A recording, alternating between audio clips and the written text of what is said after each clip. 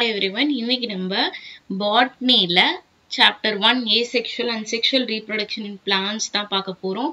அதுல ஆல்ரெடி நம்ம book back mark பண்ணியாச்சு ரைட்டா? இப்போ நீங்க இன்னும் மார்க் பண்ணல அப்படின்னா டிஸ்கிரிப்ஷன்ல லிங்க் இருக்கு, பார்த்து ஃபர்ஸ்ட் மார்க் பண்ணிடுங்க. ஃபர்ஸ்ட் ஸ்டெப் அதுதான். செகண்ட் ஸ்டெப் வந்துட்டு புக் பேக்கை ஃபர்ஸ்ட் தரவா முடிங்க. தேர்ட் ஸ்டெப் தான் நீங்க இன்சைடுக்கு வரணும். ஸ்டார்டிங்ல இருந்தே நான் ஃபர்ஸ்ட் லெசன்ல ஆரம்பத்துல இருந்து ஆரம்பிக்கிறேன் அப்படின்னு சொல்லிட்டு லைன் பை லைனா வந்துட்டு தான் நான் புக் பேக் அப்படியே கண்டினியூஸா படிப்பேன்லாம் படிக்காதீங்க. ஏன்னா இந்த சாப்டர் முடிக்கவே முடியாது, அந்த அளவுக்கு பெருசா இருக்கும். செகண்ட் சாப்டர்லாம் ஈஸியா தான் இருக்கும், பட் ஃபர்ஸ்ட் சாப்டர் கொஞ்சம் நிறைய இருக்கிற மாதிரி இருக்கும். அதுவும் இல்லாம நிறைய இன்ஃபர்மேஷன் எக்ஸ்ட்ரா கொடுத்துருப்பாங்க. ஸோ ஃபர்ஸ்ட் நீங்க புக் பேக்கை முடிச்சிருங்க. ஏன்னா புக் பேக்லயே நிறைய டாபிக்ஸ் கவர் ஆகிரும். புக் இன்சைட் வரும்போது ரொம்ப ரொம்ப இம்பார்ட்டன்ட் ஆனது மட்டும் பார்க்கலாம். புக் பேக்கை இதுல நான் விட்டுறேன். புக் இன்சைட் முள்ள ரொம்ப ரொம்ப இம்பார்ட்டன்டான கான்செப்ட் மட்டும் இப்போ நம்ம மார்க் பண்ணிடலாம். அது 2 மார்க்கா இருந்தாலும் சரி, 5 மார்க்கா இருந்தாலும் சரி, 1 மார்க்கும் நான் சில இது மார்க் பண்ணி வச்சிருக்கேன். இந்த லெசனை பொறுத்த வரைக்கும் புக் பேக்ல இருந்து தான் அதிகமா கேட்பாங்க. மெஜாரிட்டி ஆஃப் த கொஸ்டின்ஸ் வந்துட்டு புக் பேக் தான். பட் ஒரு சில கொஸ்டின்ஸ் மட்டும் ரொம்ப இம்பார்ட்டன்ட் ஆனது இன்சைட்ல இருக்கு. அதை நம்ம இன்னைக்கு பார்த்துடலாம். ஓகே, இப்போ ஃபர்ஸ்ட் பேஜ் நம்பர் 2 எடுத்துக்கோங்க. அதுல பாத்தீங்கன்னா ஃபர்ஸ்ட் பேராகிராஃப்லயே இருக்கும் கோனிடியா, Aspergillus and penicillium, padding, east and hydra, fragmentation, spirogyra, production of ஜெம்மா மார்க்கன்ஷியால நடக்கும், ரீஜென்ரேஷன் பிளனேரியால நடக்கும், பைனரி ஃபிஷன் பாக்டீரியால நடக்கும். அவ்வளவுதான். இது என்னென்ன அப்படிங்கறத தெரிஞ்சு வச்சுக்கணும். ஏன்னா இது மேட்ச்ல கேட்க அதிக சான்ஸ் இருக்கு. நீட்டுக்கெல்லாம் ப்ரிப்பேர் பண்ணீங்கன்னா இது அடிக்கடி மேட்ச்ல கேட்டிருக்காங்க. ஓகே, பைனரி ஃபிஷன் வந்துட்டு பாக்டீரியால நடக்குது அப்படின்னா இது வந்துட்டு எல்லாமே ஏசெக்சுவல் ரீப்ரொடக்ஷன் தான். அந்த டாபிக் கீழே தானே படிக்கிறோம், ஏசெக்சுவல் ரீப்ரொடக்ஷன். அதுல பாத்தீங்க அப்படின்னா இப்போ பைனரி ஃபிஷன் பாக்டீரியா எடுத்துக்கிட்டோம்னா ஒரு பாக்டீரியாங்கிற ஸ்பீசிஸ் வந்துட்டு ஏசெக்சுவல் ரீப்ரொடக்ஷன் மூலியமா எப்படி டிவைட் ஆகுது அப்படிங்கறத அந்த பைனரி ஃபிஷன் அப்படிங்கிற ப்ராசஸ். அதாவது அது ரெண்டா டிவைட் ஆகிரும். ஃபர்ஸ்ட் அதோட நியூக்ளியஸ், நெக்ஸ்ட் அதோட சைட்டோபிளாசம் டிவைட் ஆகி ரெண்டா டிவைட் ஆகிரும். ரெண்டா டிவைட் ஆகுறது தான் பைனரி ஃபிஷன் அப்படின்னு சொல்றோம். இது எங்க நடக்குதுன்னா பாக்டீரியால நடக்குது. நெக்ஸ்ட் இன்னொரு எக்ஸாம்பிள் பார்க்கலாம். ரீஜென்ரேஷன் பிளனேரியால நடக்கும். அதாவது ஒரு பிளனேரியாவை பாத்தீங்க அப்படின்னா நீங்க ஃபர்ஸ்ட் கூகுள்ல போய் பிளனேரியா எப்படி இருக்கும் அப்படிங்கறதெல்லாம் சர்ச் பண்ணி பாருங்க. அப்படின்னாதான் உங்க மெமரியில நிக்கும். ரீஜென்ரேஷன் வந்துட்டு எப்படி நடக்கும்னா இப்போ ஒரு அந்த பிளனேரியா அப்படிங்கிற ஒரு ஆர்கானிசம் இருக்குல்ல, அதை நம்ம கட் பண்ணிட்டோம்னு வச்சுக்கலாம். ஓகேவா, அதை கட் பண்ணிட்டோம் அப்படின்னா அந்த கட்டட் பார்ட் வந்துட்டு திருப்பி வளரும். அதில் கட் பண்ணி இப்போ தலை தனியா உடம்பு தனியா கட் பண்ணிட்டோம் அப்படின்னா தலையில இருந்து திருப்பி அந்த லாஸ்ட் பார்ட் வந்துட்டு உருவாகும். அதுதான் regeneration. Fragmentation, spirogyra last example, மீடியெல்லாம் நீங்க படிச்சுக்கோங்க. ஃப்ராக்மெண்டேஷன் ஸ்பைரோகைரால பார்த்தோம்னா ஃப்ராக்மெண்ட் அப்படின்னாலே துண்டு துண்டு துண்டு துண்டா இருக்கும். ஒரு ஆர்கானிசமா துண்டு துண்டு துண்டு துண்டா வெட்டுறோம். அந்த ஒவ்வொரு துண்டுமே ஒவ்வொரு ஆர்கானிசமா ஃபார்ம் ஆகும். ரீஜென்ரேஷன் வேற, ஃப்ராக்மெண்டேஷன் வேற. ரீஜென்ரேஷன்ல பாத்தீங்கன்னா இப்போ ஹெட் இருக்குன்னா ஹெட்டோட சேர்ந்து அந்த பாடி பார்ட்ஸ் உருவாகுது தான் ரீஜென்ரேஷன். லாஸ்ட் பார்ட் மட்டும்தான் இங்க ரீஜென்ரேட் ஆகுது. அது பிளனேரியால நடக்கும். ஸ்பைரோகைரால ஃப்ராக்மெண்டேஷன், அதாவது ஒவ்வொரு துண்டுமே ஒவ்வொரு ஆர்கானிசமா ஃபார்ம் ஆகும். அது ஸ்பைரோகைரா. எக்ஸாம்பிள் போதும்னு நினைக்கிறேன். இது ஃபுல்லா படிச்சுக்கோங்க. பட்டிங், ஈஸ்ட், பட் ஃபார்ம் ஆகி இன்னொரு ஆர்கானிசம் ஃபார்ம் ஆகுது. இதெல்லாமே டீட்டெயிலா படிப்போம். Okay, next vegetative reproduction. அந்த டாபிக்ல பாத்தீங்கன்னா ஒரு ஹைலைட்டரா கொடுத்துருக்காங்க பாருங்க. ரீப்ரொடக்டிவ் ப்ரொபகியூல்ஸ் ஆர் டயாஸ்போர்ஸ் அப்படின்னு கொடுத்துருப்பாங்க. இதுல எது வேணா கேட்கலாம். வாட் இஸ் மீன் பை டயாஸ்போர்ஸ்னும் கேட்கலாம், ரீப்ரொடக்டிவ் ப்ரொபகியூல்ஸ்னா என்னன்னு கேட்கலாம். Unit of reproductive structure in propagation. எந்த ப்ரொபகேஷன்? Vegetative propagation. இங்க ஒரு வார்த்தை ஆட் பண்ணிக்கோங்க. Vegetative propagation is called reproductive ப்ரொபகியூல்ஸ் R டயாஸ்போர்ஸ். இது எல்லாமே எக்ஸ்பிளைன் பண்ணலாம், பட் இம்பார்ட்டன்ட் ஆனது மட்டும் சொல்றதுனால நான் டைரக்டா இது அப்படிங்கறத மார்க் பண்ணி கொடுத்துறேன். சப்போஸ் உங்களுக்கு டீட்டெயிலான வீடியோ வேணும்னா கமெண்ட் பண்ணுங்க. ஏன்னா இந்த லெசன் ரொம்ப வாஸ்ட் அண்ட் கொஞ்சம் டஃப். ரொம்ப டஃப்னு சொல்ல முடியாது, கொஞ்சம் டஃப். ஸோ அதை நான் வந்துட்டு ஈஸியா எடுக்க ட்ரை பண்றேன். ஓகே, இப்போ நெக்ஸ்ட் இந்த வெஜிடேட்டிவ் ரீப்ரொடக்ஷன் இன் லீஃப் இது ஃபுல்லா படிச்சுக்கோங்க. ஏன்னா இதுலயே ஒரு 2 மார்க்ஸ் ஆல்ரெடி வந்திருக்கு. அண்ட் அதுவும் இல்லாம எபிஃபில்லஸ் பட் அப்படின்னா என்னன்னு கேட்பாங்க. 2 மார்க் புக் பேக்ல எப்படி கேட்டிருப்பாங்கன்னா பிரையோஃபில்லம் கான்செப்ட் வச்சு கேட்டிருப்பாங்க. சப்போஸ் எபிஃபில்லஸ் பட்ஸ் அப்படின்னு கேட்டாலும் அதுதான் ஆன்சர். ஓகேவா? பிரையோஃபில்லம்ல இருந்து ஆரம்பிச்சு எபிஃபில்லஸ் பட்ஸ் வரைக்கும் முடிச்சிருங்க. அண்ட் ஸ்கிலா அப்படிங்கிற கான்செப்டையும் இங்க பாத்துக்கோங்க. அதுக்குதான் இந்த பேராகிராஃப் ஃபுல்லா படிச்சுக்க சொல்றேன். ஓகே, நெக்ஸ்ட் இந்த டயக்ராம்ல ஒன்ஸ் கோ த்ரூ பண்ணிக்கோங்க. ஏன்னா எதுக்கு இது இந்த டயக்ராம்லாம் இந்த டாபிக்கை பேஸ் பண்ணி தான் இருக்கும். இந்த 3 டாபிக்கை பேஸ் பண்ணி டயக்ராமோட கொடுத்துருப்பாங்க. அவ்வளவுதான், அந்த கான்செப்டே டயக்ராம் பேஸ்டா கொடுத்துருப்பாங்க. இது எல்லாத்தையும் ஒரு தடவை பார்த்துக்கோங்க. Match the following R even 1 மார்க்ல கேட்க சான்ஸ் இருக்கு. ஸோ பேஜ் நம்பர் 3 கீழே 1 மார்க்னு எழுதி வச்சுக்கோங்க. டிஃப்ரெண்ட் ஸ்கெட்ச் யூஸ் பண்ணி நான் சொல்ற இம்பார்ட்டன்ட்லாம் மார்க் பண்ணிக்கோங்க. ஏன்னா நம்ம படிக்க படிக்க ஏதாவது அண்டர்லைன் பண்ணிக்கிட்டே வர்றதுனால நம்ம ஏதாவது மிஸ் பண்ணிடுவோம். ஓகே,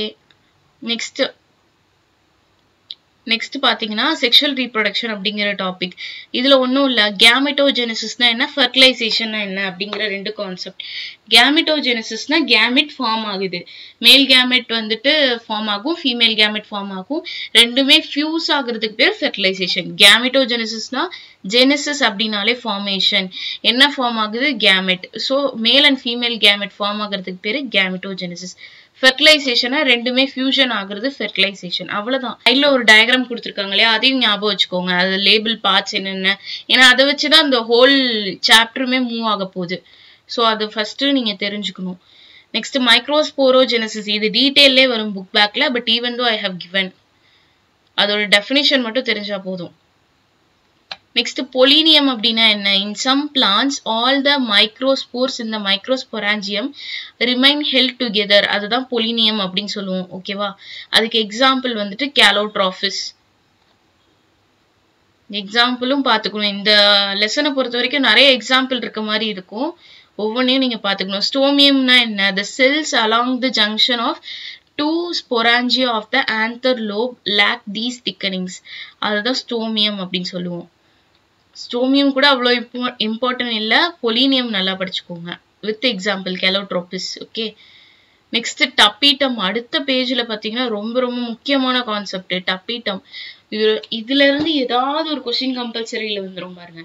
ஒன்னு டப்பீட்டமோட டைப் கேட்கலாம். ஓகே, நெக்ஸ்ட் டப்பீட்டம்னா என்னன்னு கேட்கலாம்.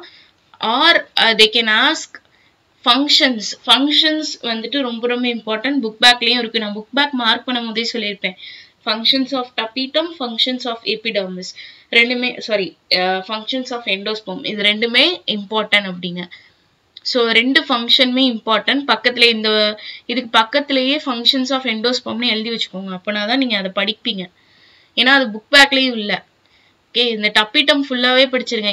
இந்த பேராகிராஃப்ல இருந்து ஒரு 1-2 பாயிண்ட் படிச்சா போதும். ஓகே, இம்பார்ட்டன்டான இருக்குது. ஃபர்ஸ்ட் லைன் படிச்சுக்கோங்க, செகண்ட் லைன் படிச்சுக்கோங்க, அண்ட் லாஸ்ட் லைன் படிச்சுக்கோங்க போதும். நெக்ஸ்ட் 2 டைப்ஸ், அதோட டைப்ஸ் என்ன அப்படின்னு கேட்பாங்க. அண்ட் அமீபியாய்டு அப்படிங்கிறது 3rd டைப் ஆஃப் டப்பீட்டம். அதை மட்டும் டூயினோல கொடுத்துருக்காங்க. அதையும் ஒரு தடவை அது என்னன்னு மட்டும் தெரிஞ்சா போதும். அதோட எக்ஸ்பிளனேஷன் மட்டும் தெரிஞ்சா போதும். Line important. இது ஆல்ரெடி புக் பேக்ல கேட்டிருப்பாங்க. இந்த ஒரு லைன் மட்டும் கேட்டிருப்பாங்க. நெக்ஸ்ட் லைனும் பாத்துக்கோங்க. 200 மைக்ரோமீட்டர்ஸ்ல என்னென்ன ஃபேமிலி, 2 ஃபேமிலி நேம் கொடுத்துருக்காங்க இல்லையா, அதோட பேர் மட்டும் தெரிஞ்சா போதும். இது 1 மார்க். நெக்ஸ்ட் டூயினோட ஒன்னு இருக்கு பாருங்க. அதுலயே 2 கான்செப்ட் வந்துரும். பாலினாலஜி அண்ட் கிரையோ பிரிசர்வேஷன். ரெண்டுமே ரொம்ப ரொம்ப இம்பார்ட்டன்ட், சூப்பர் இம்பார்ட்டன்ட். ஸோ கண்டிப்பா படிச்சுக்கணும். ஃபர்ஸ்ட் பேஜ் எடுத்துக்கோங்க. புக்கோட ஃபர்ஸ்ட் பேஜ் எடுத்து எம்டி பேஜ்னாலும் ஓகே தான். அதுல எடுத்து ஸ்டடி ஆஃப் போலன் கிரெயின்ஸ் அப்படின்னு எழுதி அதோட பேர் பாலினாலஜி அப்படின்னு எழுதுங்க. ஏன்னா ஸ்டடீஸ் எல்லாம் ஒரு பேஜ்ல எழுதிக்கிட்டீங்கன்னா ரொம்ப ஈஸியா இருக்கும் படிக்கும் போது. ஓகே, நெக்ஸ்ட் கிரையோ பிரிசர்வேஷனுக்கு இம்பார்ட்டன்டான வேர்டு என்ன அப்படின்னா, இந்த வேர்டு எழுதினாலே உங்களுக்கு மார்க் கொடுத்துருவாங்க. லிக்விட் நைட்ரஜன் -196 டிகிரி செல்சியஸ் எங்க பிரிசர்வ் போலன். இது 3 தான், அவ்வளவுதான். போலனை பிரிசர்வ் பண்ணுவோம், போலன் கிரெயினை பிரிசர்வ் பண்றோம். எப்படி பிரிசர்வ் பண்றோம் அப்படின்னா லிக்விட் நைட்ரஜன், அந்த லிக்விட் நைட்ரஜன் வந்துட்டு -196 டிகிரி செல்சியஸ்ல இருக்கணும். அவ்வளவுதான். அந்த மைனஸ் சிம்பிளையும் விட்டுறாதீங்க. ஓகே, அவ்வளவுதான் கிரையோ பிரிசர்வேஷன். ஜஸ்ட் நம்ம போலனை ஸ்டோர் பண்றோம், அந்த கான்செப்ட் தான் கிரையோ பிரிசர்வேஷன் அப்படிங்கிறது. ஓகே, போலன் கிட் அப்படின்னா என்னன்னு பார்த்துக்கோங்க. இது ஆக்சுவலாக ஓல்டு எடிஷனோட பிடிஎஃப்னு நினைக்கிறேன். சம் சேஞ்சஸ் இருக்கு. பட் நீங்கள் இந்த பிடிஎஃப் பார்த்தீங்கனாலே மார்க் பண்ணிடலாம்னு நினைக்கிறேன். நெக்ஸ்ட் வீடியோலேருந்து அதை நான் ரெக்டிஃபை பண்ணிக்கிறேன். ஓகே, நெக்ஸ்ட் அடுத்துலேயே அதே பேஜ்லேயே டூயினோ பாக்ஸ் ஒன்று இருக்கு பாருங்க. பி போலன் அப்படிங்கிற கான்செப்டும் மெலிட்டோ பாலினாலஜி. பாலினாலஜி அப்படிங்கிறதுனா study of pollen grains. மெலிட்டோ பாலினாலஜினா study of honey pollen. இதையும் நீங்கள் அந்த பேஜில் எழுதிக்கணும். இப்பயே எழுதுங்க, அப்புறம் மறந்துடுவீங்க. ஓகே, பாஸ் பண்ணிட்டு எழுதுங்க. Study of honey போலன்கிறது மெலிட்டோ பாலினாலஜி. ஓகே, இப்போ நெக்ஸ்ட் பேஜ்ல பாத்தீங்கன்னா அந்த டயக்ராம்ஸ் இருக்கும். ஐ திங்க் சேம் பேஜ்லேயே தான் இருக்கும்னு நினைக்கிறேன். 1.6 figure 1.6ல development of male gametophyte இருக்கும்.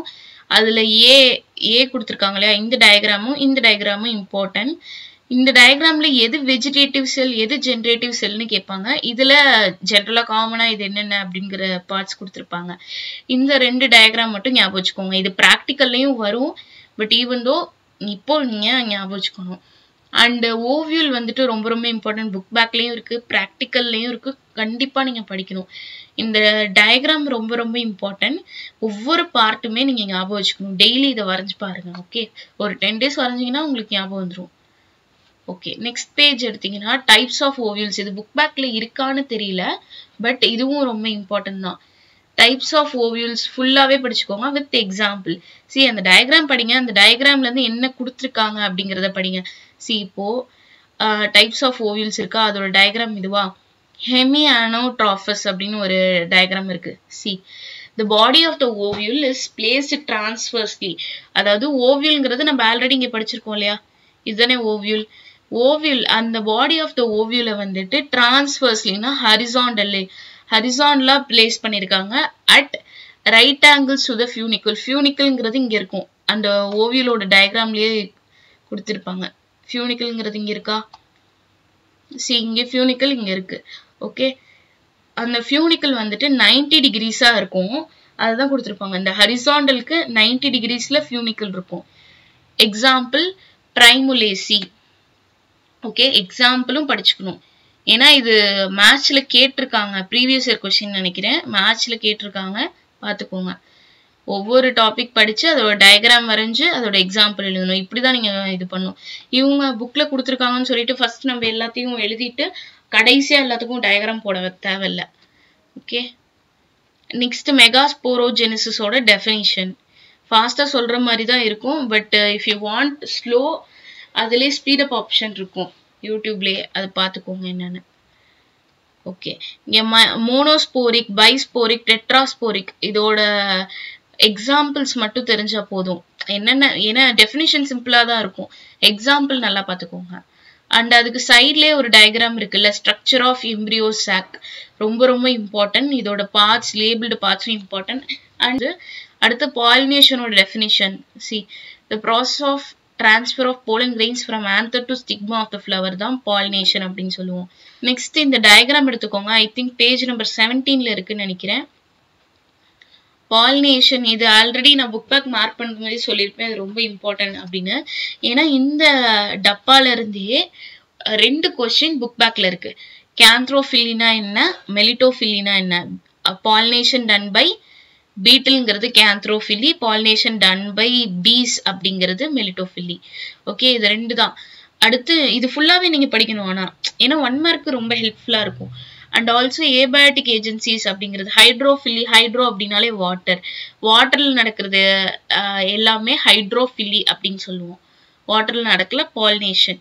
அடுத்து விண்டு மூலியமா நடக்கிற பாலினேஷனை அனிமோஃபில்லி அப்படின்னு சொல்லுவோம். அவ்வளவுதான். Next cross pollination, self pollination, அது என்னன்னு கொடுத்துருப்பாங்க. இந்த ஃப்ளோ சார்ட்டை மனப்பாடம் பண்ணிக்கோங்க. ஓகே, நெக்ஸ்ட் இதெல்லாம் ஸ்கிப் பண்ணிடலாம். நெக்ஸ்ட் ஃபெர்டிலைசேஷன் அப்படின்னு டாபிக் இருக்கு இல்லையா, page number 20. ஃபெர்டிலைசேஷன்ல double fertilisation is scene in ஆஞ்சியோஸ்பர்ம். Double fertilisation எங்க நடக்கும்? ஆஞ்சியோஸ்பர்ம்ல. அவ்வளவுதான். பார்ட்ஸ் பிஃபோர் ஃபெர்டிலைசேஷன், அதாவது ஃபெர்டிலைசேஷன் நடக்கிறதுக்கு முன்னாடி அந்த பார்ட் எப்படி இருக்கும், ஃபெர்டிலைசேஷன் நடந்ததுக்கு அப்புறம் அந்த பார்ட் எப்படி இருக்கும் அப்படிங்கறத கொடுத்திருப்பாங்க. ஃபார் எக்ஸாம்பிள் ஓவரி, ஃபெர்டிலைசேஷனுக்கு முன்னாடி ஓவரி அப்படின்னு சொல்லுவோம், ஃபெர்டிலைசேஷனுக்கு அடுத்து ஃப்ரூட் அப்படின்னு சொல்லுவோம், ஃப்ரூட் ஃபார்ம் ஆகிரும். ஓவியூல அடுத்து சீட்னு சொல்லுவோம். இந்த டப்பாவும் ரொம்ப இம்பார்ட்டன்ட், மேட்ச்ல கேட்கலாம். என்னென்ன சொல்லுவோம் அப்படிங்கறத நல்லா ஞாபகம் வச்சுக்கோங்க. சிம்பிளா இருக்கிறது மட்டும் ஞாபகம் வச்சுக்கிட்டா போதும். For example ovary, ovule, egg, funicle, அடுத்து நியூசெல்லஸ் அண்ட் இது மூணுமே அவ்வளவுதான். இது மட்டும் தான் ரொம்ப இம்பார்ட்டன்ட். மெயினா ஓவரி ஓவியூல் கன்ஃபியூஸ் ஆகிடக்கூடாது. நெக்ஸ்ட் அப்போமிக்சிஸ் டாபிக் வாங்க, பேஜ் நம்பர் 26 நினைக்கிறேன். அதுல பாத்தீங்கன்னா எல்லாமே தான் படிக்கணும், பட் ரொம்ப இம்பார்ட்டன்ட் ஆனது என்னன்னா 1 மார்க்ல அப்போமிக்சிஸை யார் இன்ட்ரோடியூஸ் பண்ணாங்கன்னா விங்க்லர். ஓகே, அது யார் கிளாசிஃபை பண்ணாங்கன்னா மகேஸ்வரி அப்படிங்கிறவங்க. ஓகே, 2 பேர் ஞாபகம் வச்சுக்கணும். இன்ட்ரோடியூஸ் பண்ணவங்க வேற, கிளாசிஃபை பண்ணவங்க வேற. அதோட கிளாசிஃபிகேஷன் டைப்ஸே ஞாபகம் வச்சுக்கணும். சரி, நீங்க போர்டு எக்ஸாம்ல இப்போல இருந்து எக்ஸாம்ல எழுதும் போது எல்லாமே அப்போமிக்சிஸை பத்தி கேட்டாங்க, 2 மார்க்ல கேட்டாங்கனாலும் அதோட டெஃபினிஷன் எழுதிட்டு இந்த ஃப்ளோ சார்ட் போட்டீங்கனாலே ஃபுல் மார்க் கொடுத்துருவாங்க. ஓகே, நெக்ஸ்ட் பாலி எம்பிரியானி இம்பார்ட்டன்ட் தான். இதுல இந்த 1 பேராகிராஃப் மட்டும் ஞாபகம் வச்சுக்கோங்க, ஏன்னா இது புக் பேக்லயும் தான் வருது. அந்த ஒரு பேராகிராஃப் அண்ட் ப்ராக்டிக்கல் அப்ளிகேஷன் மட்டும் படிச்சா போதும். அடுத்து பார்த்தினோ கார்பி ரொம்ப ரொம்ப இம்பார்ட்டன்ட். 5 மார்க்ல கூட கேட்டிருக்காங்க. ரொம்ப சிம்பிளா தான் இருக்கும், ஆனா அதை போய் 5 மார்க்ல கேட்டிருப்பாங்க. சீட்லெஸ் ஃப்ரூட்டை தான் பார்த்தினோ கார்பி அப்படின்னு சொல்லுவோம். அதாவது இப்போ வர கிரேப்ஸ் எல்லாமே சீட்லெஸ் தானே இருக்கு, அது ஆக்சுவலா கெடுதல் தான். அதை பத்தி சொல்றதுதான் இந்த பார்த்தினோ கார்பி அப்படிங்கிறது. ஓகே, அவ்வளவுதான் இந்த லெசனை பொறுத்த வரைக்கும். எல்லா இம்பார்ட்டன்டான விஷயமே சொல்லியாச்சு. ஃபர்ஸ்ட் நீங்க வந்துட்டு புக் பேக் மார்க் பண்ணிட்டீங்களான்னு செக் பண்ணிக்கோங்க. நெக்ஸ்ட் புக் பேக்கை படிங்க, ஒரு கொஸ்டின் கூட விடக்கூடாது. இதுல ஆக்சுவலா ஓல்டு எடிஷன்னால 60 கொஸ்டின்ஸ் இருக்கும். ஐ திங்க் 51 தான் இருக்கும்னு நினைக்கிறேன். நியூ எடிஷன்ல 51 தான் இருக்கும். ஓகே, இது எல்லாமே இம்பார்ட்டன்ட், ஏன்னா இது எல்லாமே டெஃபினிஷன் மாதிரி தான் இருக்கும். ரீப்ரொடக்ஷன் என்ன, லேயரிங், க்ளோன்ஸ், இது எல்லாமே ரொம்ப important.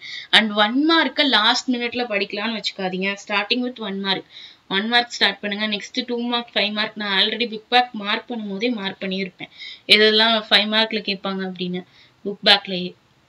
Okay, first book back முடிச்சுட்டு அடுத்துதான் நீங்க இன்சைட் போடணும்.